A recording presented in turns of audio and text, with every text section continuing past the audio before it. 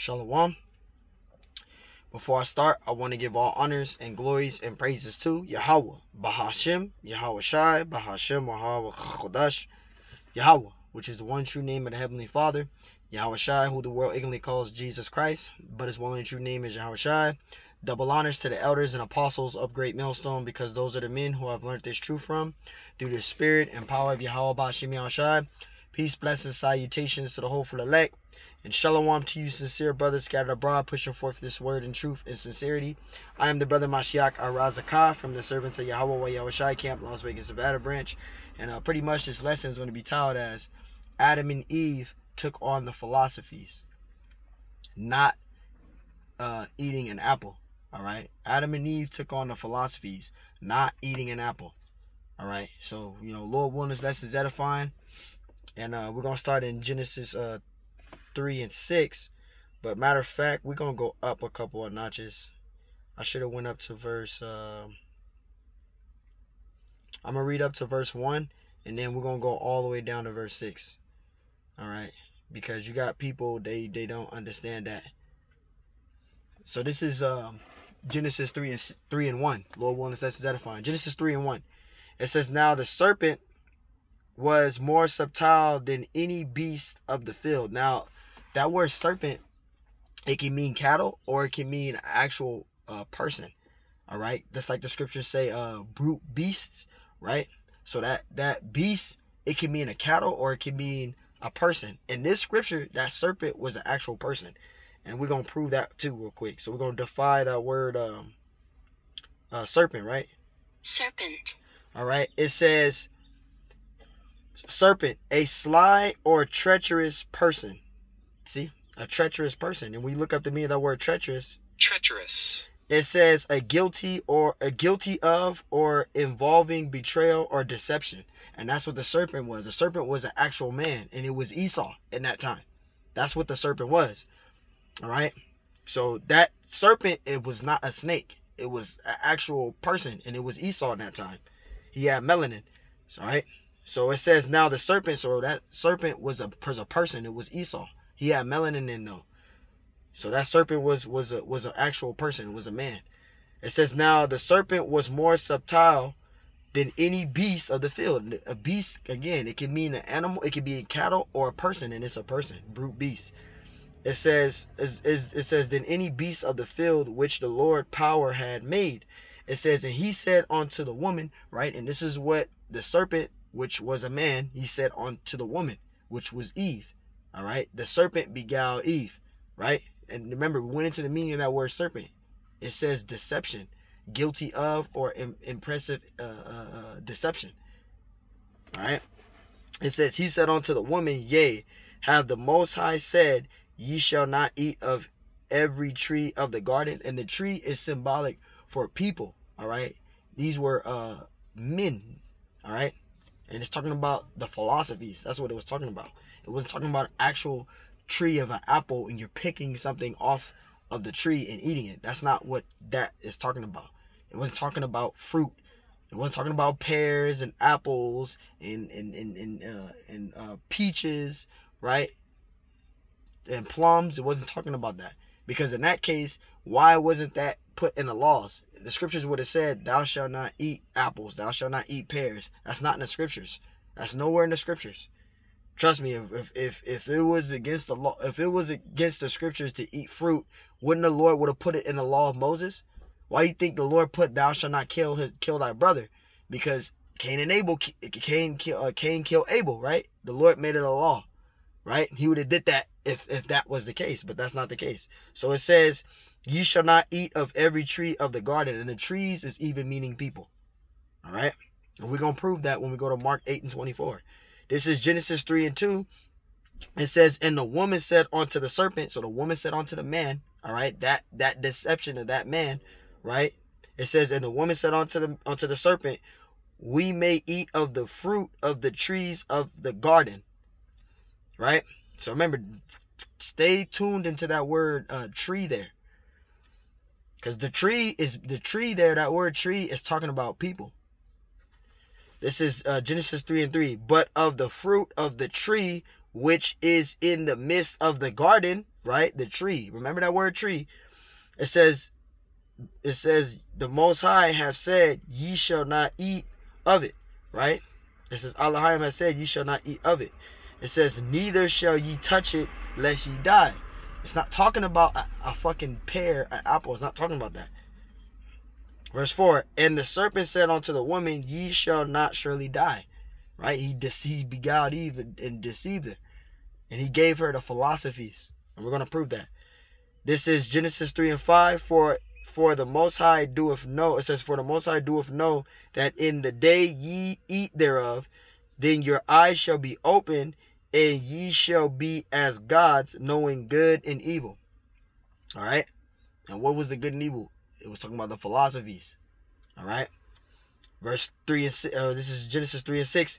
And when the woman saw that the tree, right? Remember that word tree, was good for food, and that it was pleasant to the eyes, and a tree to be desired to make one wise. How you gonna get wise? You can't get wise eating an apple. It's common sense. You gotta think. You gotta really look at it. It says she took of the fruit thereof and did eat, and gave also unto her husband with her, and he did eat. And that was the philosophies. Now we're gonna prove that. This is Mark 8 and 24. So remember, we read trees there like 4 fucking times. All right. Mark 8 and 24. And he looked up and said, I see men as trees walking. So that tree that Eve seen, those trees of the garden that the serpent was telling her, were the philosophies of men. All right. She took on the philosophies of men and gave it onto Adam. Adam took on those philosophies. Right. It says Mark 8 and 24. And he looked up and said, I see men as trees walking. See, those trees were men. This is why you got to understand the scriptures. Hosea 10 and 13 for a precept for that. Proving that they took on the philosophies.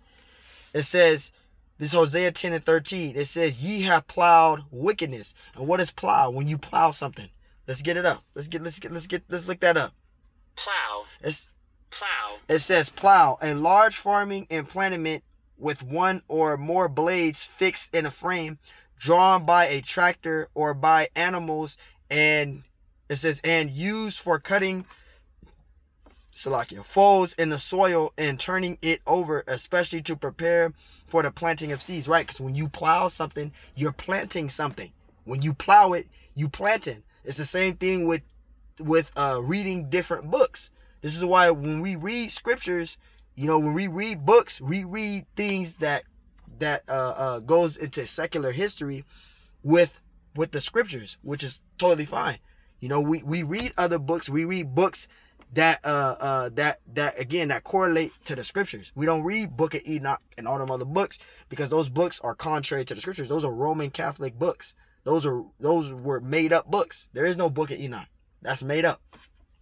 That's made up. So when you plow wickedness, you're planting something. You're planting wickedness. So if you take on philosophies, you're planting forbidden fruit. When you take on philosophies and false doctrines, you're planting forbidden fruit. That's what you're planting. You're plowing. You're plowing forbidden fruit. And taking on philosophies and teaching false doctrines, that's forbidden fruit. See, we're taking on righteous fruit because we're teaching the 100% truth. All right? Through the spirit and power of Yahweh B'Shem Yeshai given to his prophets who are the elders of Apostles' Great Millstone. They're plowing righteous fruit, good fruit. But you got those out there that's plowing wicked fruit, teaching false doctrines, like teaching that the MOTB is spiritual. That's forbidden fruit. That's forbidden fruit. That's wicked fruit. You're planting unrighteous fruit. That's plowing. That's what plowing is. And you got people taking on to that and believing in that. That's false doctrine. This Hosea, going back to Hosea 10 and 13, it says, ye have plowed wickedness. So when you plow something, you planting it. If you taking on false doctrines and philosophies, that's plowing wickedness. It says, ye have plowed wickedness, ye have reaped iniquity, ye have eaten the fruit of lies. And that's what our people do on a daily basis. They take on the fruits of lies. You go to church on Sunday, you taking on the fruit of lies. That's false doctrine. You're plowing wickedness. You're plowing unrighteous fruit. It says, because thou didst trust in thy way, in the multitude of the all, it says, in the multitude of thy mighty men. So you trusted in the philosophies and the lies, right? You trusted in the philosophies and the lies. They took on the philosophies. So it says, ye have eaten the fruit of lies. They took on the philosophies. When you read Genesis 3:1 and you read down to 6, that fruit that she took on in the garden was lies, philosophies. It's in the scriptures. Hosea 10:13 shows that, proves that. She took on the philosophies, man.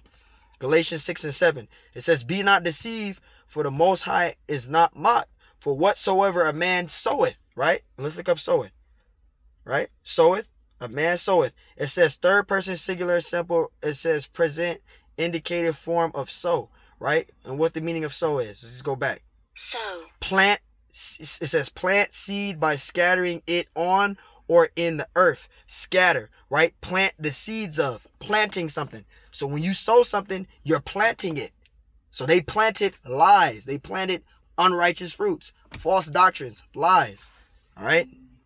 This is Galatians 6:7. It says, be not deceived, the Most High is not mocked. For whatsoever a man soweth, he shall also reap. So they plowed wickedness. So now they reaped wickedness. They planted wickedness. They brought forth unrighteous fruit, right? They planted unrighteous fruit, right? They plowed unrighteous fruit. Now they got to reap the benefits to that, which is wickedness. That's what they planted because they took on the philosophies. They sowed wickedness. They planted wickedness. They plowed wickedness. Now they reap wickedness. Same thing. This is why you got to know, understand the scriptures, what is being said, man. This is Job 4:8. It says, even as I have seen they that plow iniquity and sowed wickedness reap the same. And that's what Adam and Eve did. That's what Adam did. Because Eve gave him the lies, the philosophies. He took on and ate all the philosophies. So now they reaped the same. They reaped wickedness. They sowed wickedness and they reaped it. That's why the Lord banned them out of the Garden of Eden, because they took on the philosophies. This is Matthew 7:16. It says, ye shall know them by their fruits, right? And this is what the Elders Past Great Millstone say all the time. When you look at IUIC, ISUPK, all these other Israelite groups that's teaching false doctrine, you gotta look at them by their fruits. And they're bringing out what? Wicked fruit. They plowing wickedness, right? They're plowing wickedness. They're plowing forbidden fruit. That's what they plowing. All right. It says Matthew 7:16. I have to use them as an example because they are. They plowing forbidden fruit. They going off on the scriptures. If you're going off on the scriptures, you're plowing forbidden fruit. That's what you're plowing forbidden fruit, man. All right. If you teaching false doctrine, you plowing forbidden fruit. Just to give an example for those that don't understand.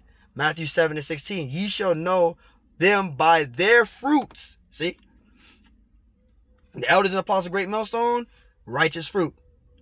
Dudes that's teaching false doctrines and teaching we're already in the new covenant already, forbidden fruit, wickedness, unrighteous fruit.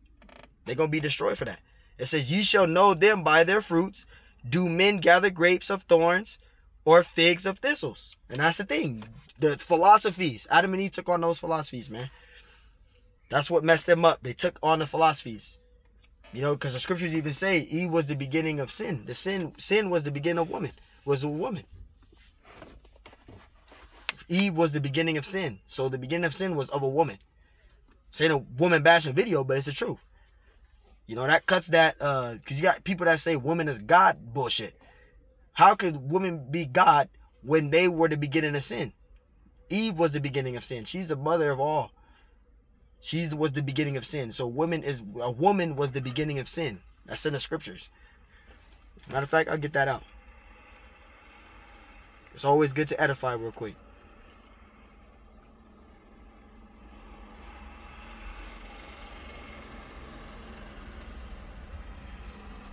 Woman was the beginning of sin. This is Sirach 25:24. It says, of the woman, it says, of the woman came the beginning of sin. So see, of the woman became the beginning of sin, man. All right. The woman was the beginning of sin. Jake and his madness. The woman was the beginning of sin. This is Sirach 25:24. It says, of the woman came the beginning of sin. See, of the woman came the beginning of sin, which was Eve. She was beguiled by the serpent, and then she came with the philosophies and gave it onto Adam. All right? It says, of the woman was the beginning of sin, and through her we all die. So there you go. The woman was the beginning of sin. Matthew 7:17. It says, even so, every good tree, right, bringeth good fruit, but every corrupt tree bringeth forth evil fruit. And didn't I just say that? You got the men of the Lord that bring good fruit, who are the elders and apostles of Great Millstone, and you got other groups outside of Great Millstone that teaches a different doctrine. They're bringing forth corrupt fruit, wicked fruit, unrighteous fruit, and they're gonna be destroyed for doing that. And that's them. Adam and Eve took on the corrupt fruit. It says, even so, every good tree, remember the trees meaning the men, bringeth forth good fruit, which are the prophets, the men that had 100% truth, just giving an example, right? But a corrupt tree, meaning men, right, bringing forth evil fruit. And that's what you see right now. They bring forth evil fruit. They teaching that the MOTB is spiritual. The MOTB, there's many different forms of the MOTB. You're teaching corrupt fruit, and you're going to be destroyed for doing that. You know, but that's a whole different topic. But the trees was meaning men. So Adam and Eve took on the philosophies of men. All right. So let's read that. I want to go back to that Genesis 3 and 6. It's Genesis 3 and 6. So again, when you read Genesis chapter 3 and you read verse 1 all the way to 6, that was talking about Eve being beguiled by the serpent, which was a man, and she took on the philosophies. This is Genesis 3 and 6. And when the woman saw that the tree was good for food, and that it was pleasant to the eyes, and a tree to be desired to make one wise, she took of the fruit thereof and did eat, and gave also unto her husband with her, and he did eat. And it was the philosophies. She took on the philosophies, and she gave it unto Adam, and Adam took on those philosophies. All right? So Adam and Eve, they didn't eat a pear. They didn't eat an apple. It wasn't no grape. It wasn't no damn plum. It was the philosophies, the lies. So Lord, one, this lesson was edifying. I want to give all honors and glories and praises to Yahweh, Bahashim Yahushai, Bahashim Yahweh Kachodash, and double honors to my elders and apostles of Great Millstone, because those are the men who I learned this truth from through the spirit and power of Yahweh, Bahashim Yahushai. Peace, blessings, salutations to the hopeful elect. And shalom to you, sincere brothers scattered abroad, pushing forth this word in truth and sincerity. I am the brother Mashiach Arazakah from the servants of Yahweh Yahushai Camp, Las Vegas, Nevada branch. And Lord one, this lesson was edifying. Till next time I say shalom. So again, Adam and Eve did not bite no fucking apple. It was the philosophies. They took on the lies. All right? Shalom.